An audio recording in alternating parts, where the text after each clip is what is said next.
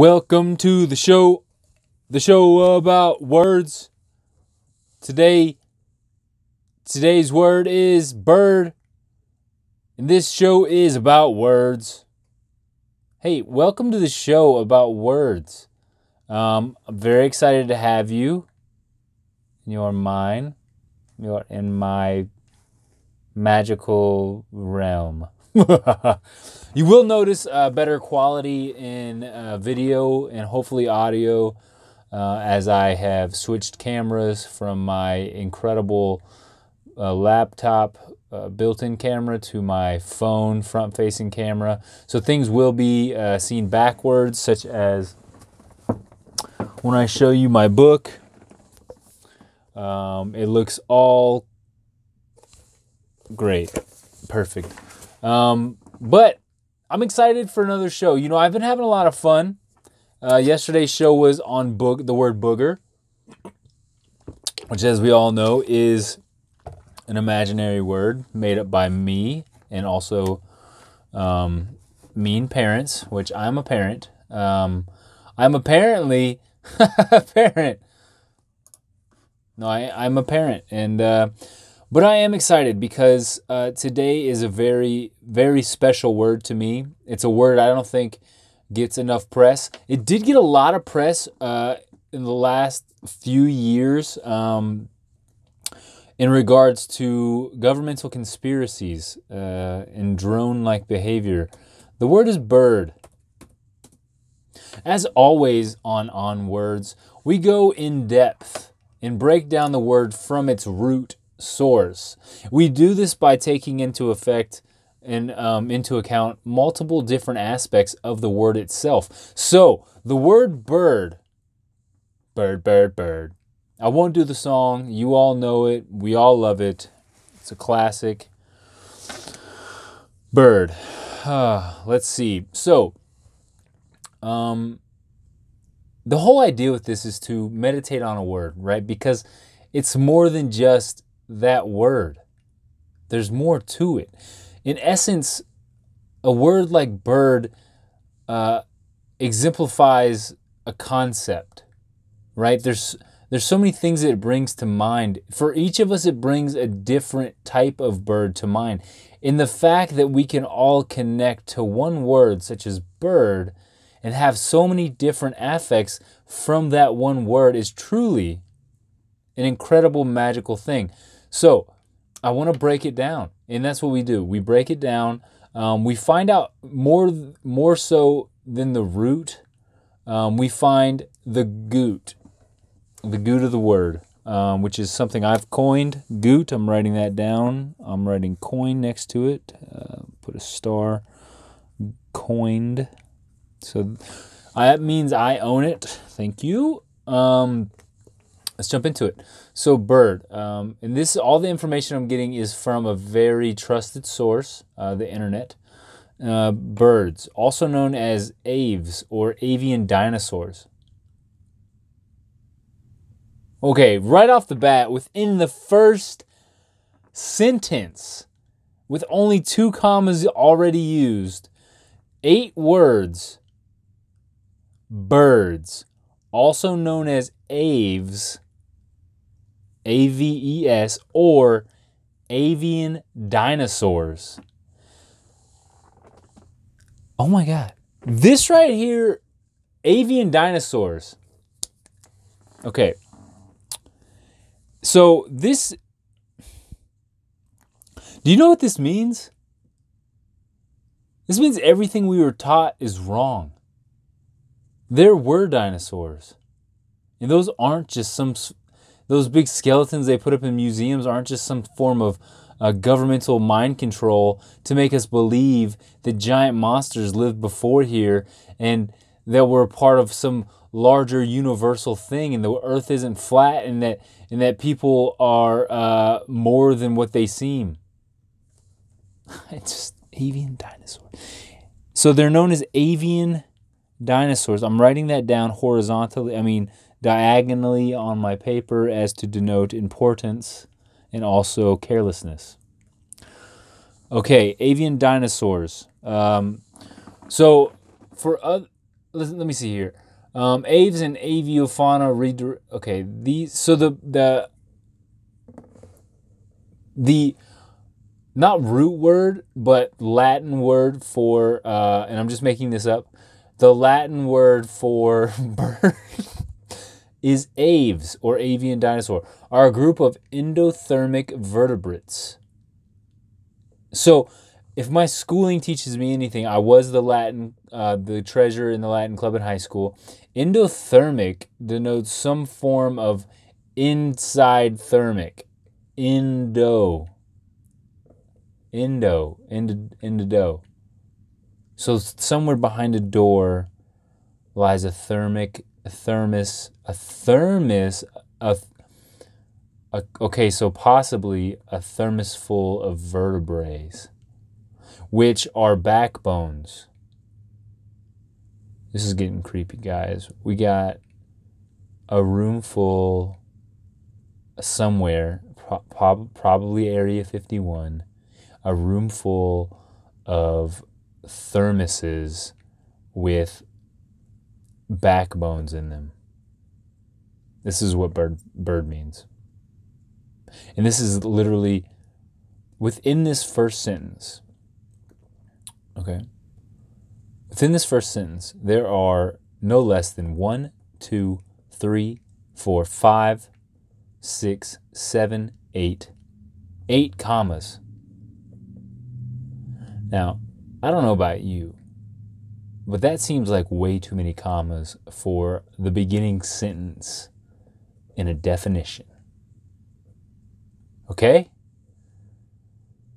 So these avian dinosaurs are roaming around collecting human backbones, placing them in thermoses. They're also characterized by feathers. So if you are afraid of your backbones being taken, I want you to make sure you look and you make sure there aren't feathered birds, avian dinosaurs walking around. Toothless beaked jaws. So they're obviously methed out, these meth mouth birds, avian dinosaurs with feathers and meth mouth. The laying of hard-shelled eggs, so they have terrible digestion, it sounds like. If they're whatever they pass should be soft and not hard, according to most biological researchers on feces. A high metabolic rate, again, meth, right? A 4-chambered heart. That sounds familiar to human. Are these werebirds? These avian hold on a second. So they're not just birds. They're dinosaurs and they have human hearts. Let me just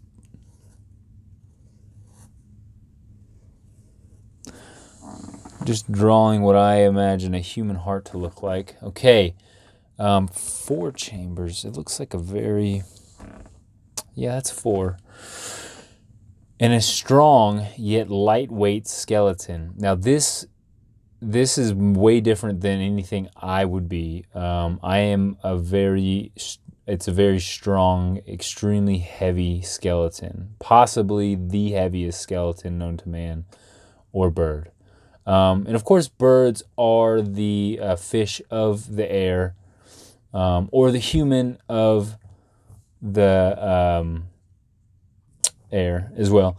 They fly above us, as we all know. These avian dinosaur human hybrids that are collecting human backbones.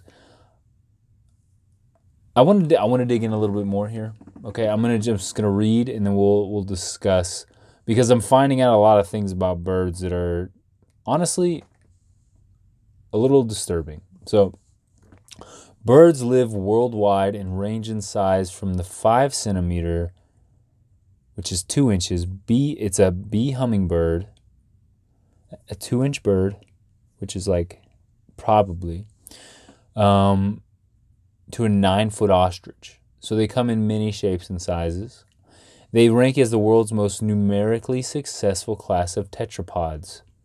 Now, tetrapods is the Roman word for, it's Greek, I apologize, are four-limbed, from Greek meaning with a few, such as animals constituting the superclass. It includes extant and extinct amphibians.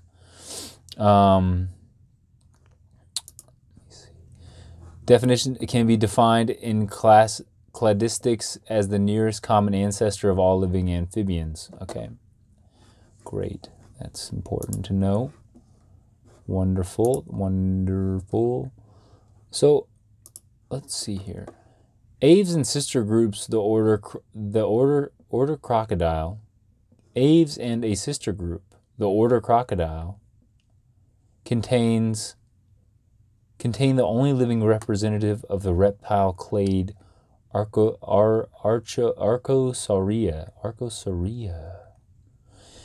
During the late now listen close. During the late 1990s, whoa, that's not that long ago. That's like 10 years ago.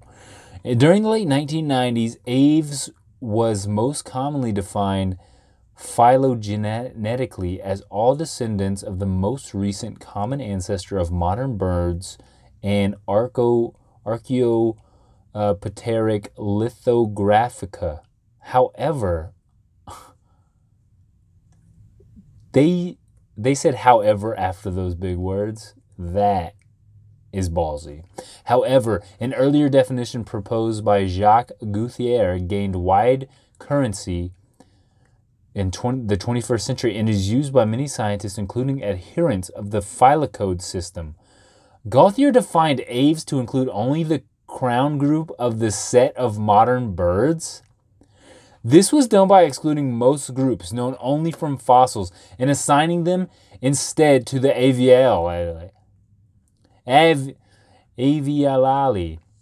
in part to avoid the uncertainties about the placement of Archaeopteryx in relation to animals traditionally thought of as theropod dinosaurs. What the God? Gauthier identified 4 different definitions for the same biological name, aves, which is a problem. Gauthier proposed to reserve the term aves only for the crown group consisting of the last common ancestor of all living birds and all of its descendants, which corresponds to meaning number 4 below. He assigned other names of the other groups. Oh my God! What does that mean? I know what it means. Birds have been trying to supplant humans since the beginning of time. What do you think they do up there all day in their nests? Birding. What do you, the term early bird catches the worm? Who do you think came up with that? People? I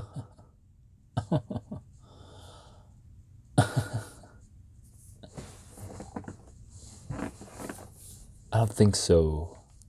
I think birds came up with it. They're all proud of themselves for waking up early. And now look at us in America and Japan as well. We all have to wake up early to get things done.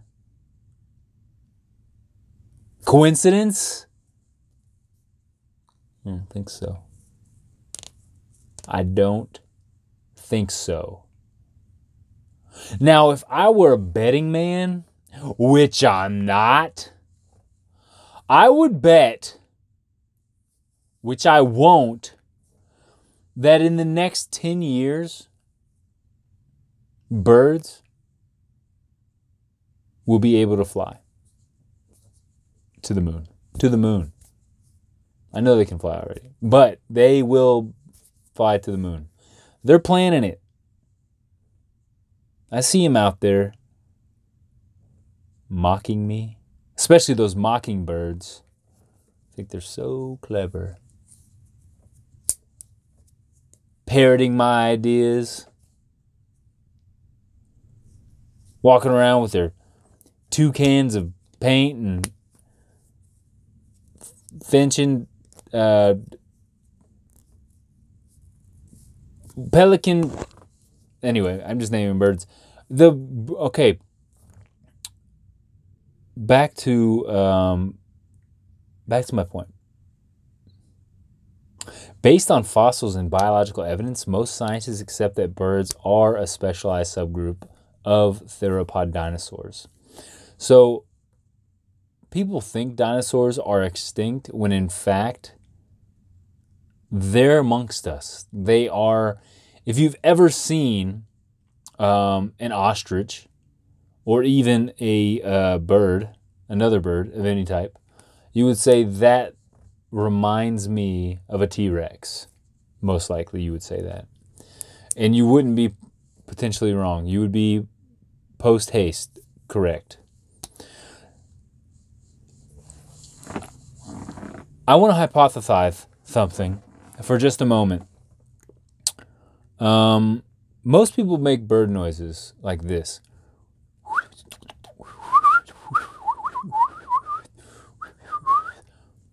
Right? I propose that we stop doing that because it's annoying. Okay? Not only that, but what are they trying to do? Tune into our brains or something?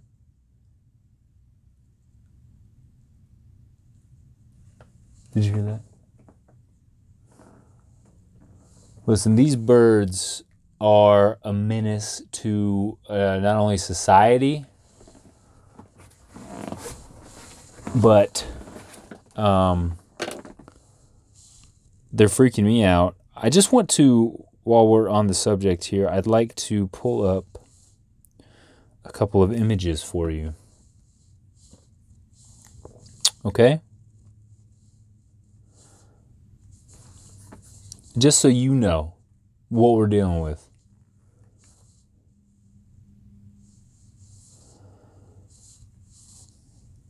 And you can tell me in the comments, of course, your thoughts on birds. Yeah.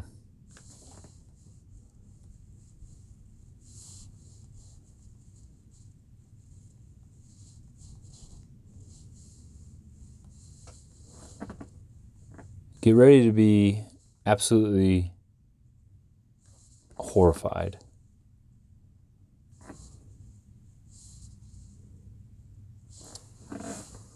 What in God's name is that? That's a bird? That's a bird? Look at that bird eating another bird. That was not so bad. Oh my God, look at this thing. They don't even have teeth. These methed out monsters are walking around without teeth, without a care in the world. They're just these are gonna haunt my dreams. Anyway, bird, bird, bird, bird, bird, Byrid, Byrid,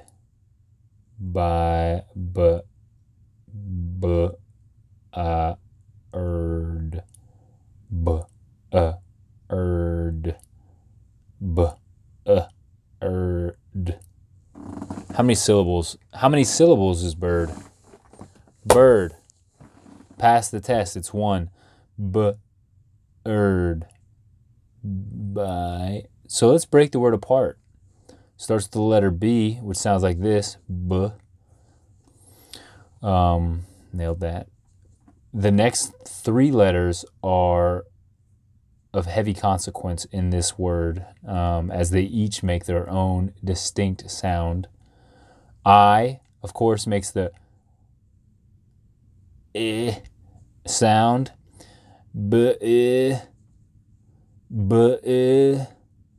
R, which makes the sound.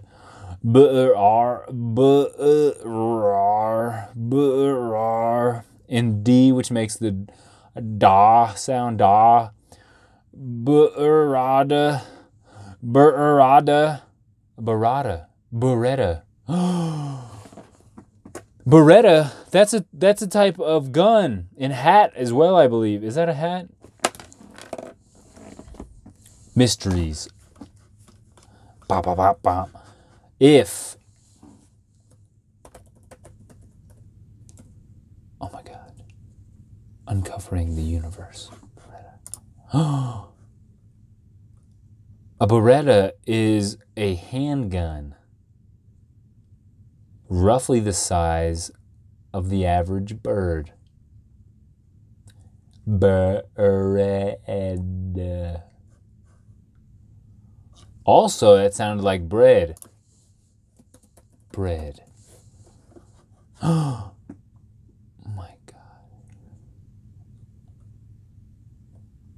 Gluten allergies. Bread is the reason I'm fat?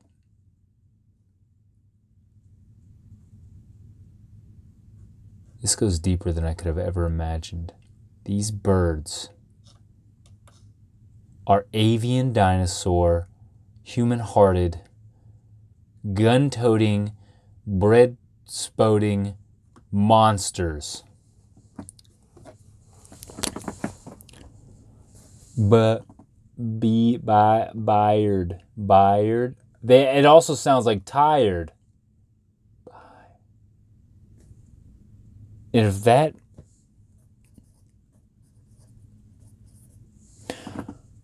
I just wrote the word bird down.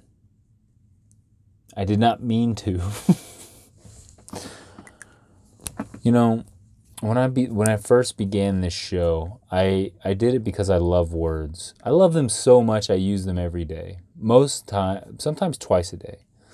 And I never realized that most words are conspiring to murder us. Pizza, God, booger, the devil, bird, Beretta, bread, Byred, tired. It all makes sense. God, the devil, depression, fatness, laziness, gun violence. It's all right there. It's all right there. Birds are everywhere. Guns are also everywhere. Oh my God. What the You saw that, right?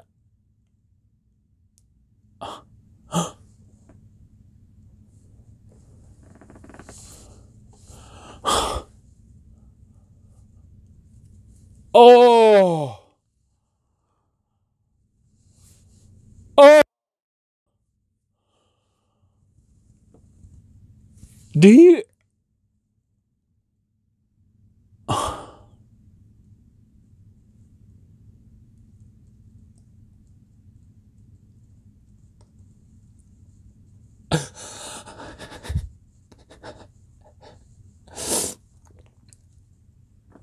I don't know what's happening.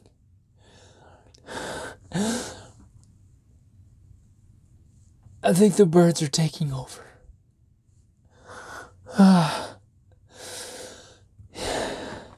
This means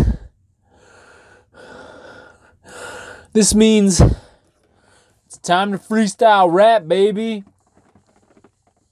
And you know, this has been an emotional show for me today, finding out that birds are terrorists, that they only want damnation for all of human races. All of human races, not all of human racists. Birds hate racists. Do birds hate racists? Do birds race? Are birds ever racing each other? Do birds race? That would mean a lot. If birds, do they race?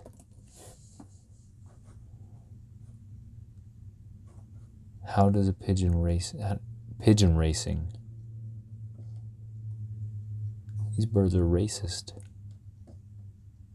Especially those pigeons. They seem to be racing all the time. Cold hard facts here on the internet I just found. Let me see if there's images. Oh my God. Now, don't take my word for it, but these little avian dinosaur monsters seem to be racing one another and murdering one another almost daily. This one's murdering a frog. What the frog did that frog do to you? Wait. No. Oh, it's a toad. Sorry. It's okay in that case. Listen, this wormhole could take us down some sort of nexus to another dimension. That's what wormholes do. Theoretically, of course, not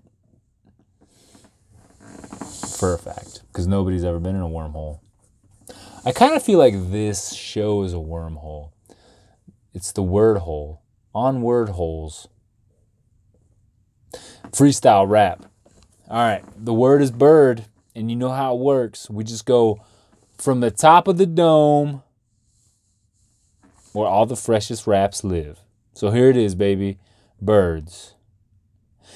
Every single day, flying in the air, birds want to go and brush their hair. They love to get high and fly in the sky.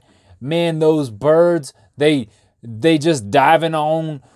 They dive into the ground looking for worms. One of them birds had a sick ass perms. Man, I'm so tired of these dangerous birds. All they want to do is shoot one another with their curd gun. They can't even be thought of unless they have been brought of the first ramification of the last justification. When the dinosaurs walked the earth, the birds, they went first, and Noah's Ark couldn't hold them because they was in the air like, whoa, son, I don't need a boat. Duh, bro, I'm a bird. I got wings. I can fly low if I need to.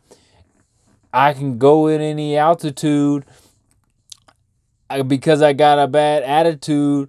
I'm a bird. I got different colors on my wings, colors on my chest. I make weird noises and I am the best. I'm a bird. I'm a bird. I rhyme with bread. And Beretta. I'm a dangerous mother effing trekker. I'm the illest bird in the world. That's why they call it the avian flu, because I'm gonna come after you and I'm gonna make you wish you did die too. Bird.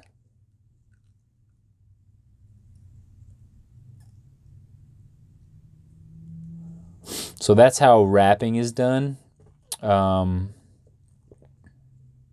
really hope you enjoyed this episode of OnWords, where we learned about the word bird, which is, again, a terrifying avius is what it's called, but it's also known, we'll recap, of course, as we do with in every episode, also known as avis, which is a car rental place, but it's also a bird, or avian dinosaurs. Like we said, they're werebirds. They're part dinosaur, part frolicking, flapping bird. And they have hearts like humans. And they have meth mouth. And they have high metabolisms because they're on meth. And these birds also rank as the world's most numerically successful class of tetrapods, which is a bullshit word that nobody could ever know what it means. Even the definition isn't clear on what a tetrapod is. So I wouldn't call that successful. We've also found out that bird is a murdering subclass of humanoid because they are Berettas. We've established that gun signs are bird signs, which is terrifying fact of reality now that I have to live with. And so do you, because you've watched this. Also, I think what we're really getting at here is that most people believe one way and most other people believe another way when it comes to birds. And that's it. Just birds.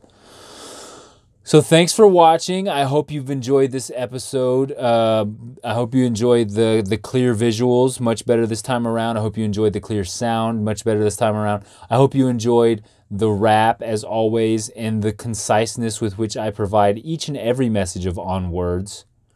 Next tomorrow, which is the next day in the days of how they work, I will be speaking on the word raisin.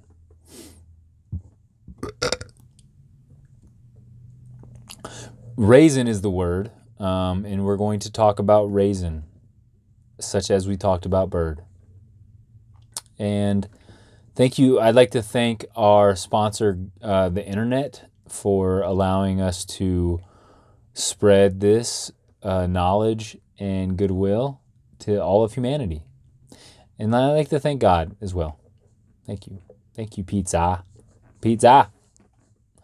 Have a nice day. Oh, and make sure to check out my book, Infinity's Mirror, Rhett Smiley, the incredible Rhett Smiley, Infinity's Mirror, and everything else I've ever done. As usual. Bye.